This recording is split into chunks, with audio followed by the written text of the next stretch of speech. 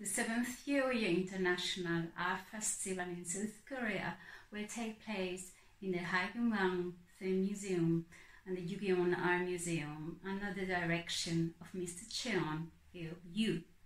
My name is Amalia Gil-Merino. I am one of the artists invited to the exhibition that will be held from September 2021.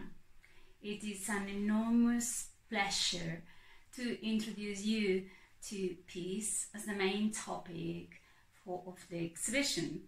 I will guide you through the making process of art that links peace and Korea as my personal artistic interpretation. What is peace? For an artist, peace is a journey that started for me in Spain, where I was born. Later I moved to Paris and Berlin, where I have this studio. While in London, I started to develop my research topics.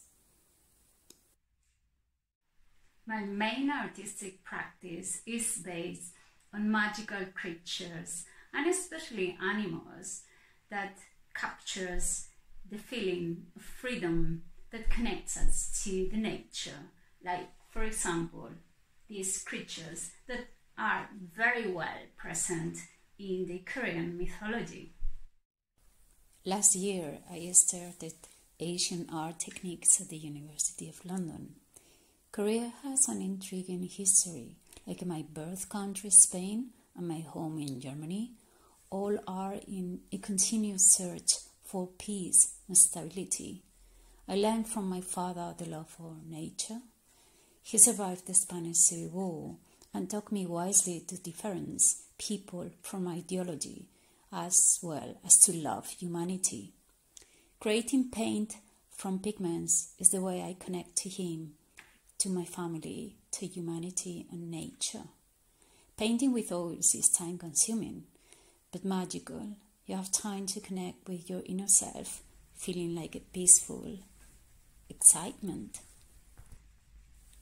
Preparing the painting for Korea, I couldn't but think on the round shapes of the wonderful moon jars from the Korean Joseon period.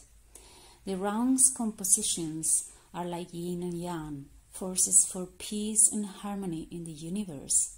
And it is the artwork's composition. The peace is like water, necessary and ethereal. The Mother Earth in the center is holding a lotus, the symbol of purity in East Asian philosophies. She is surrounded by seashells and flowers, which represent Korea. But the most important element in the painting is the smile of the dolphin, an eternal one. Big Smile has a strong meaning for North and South Koreans.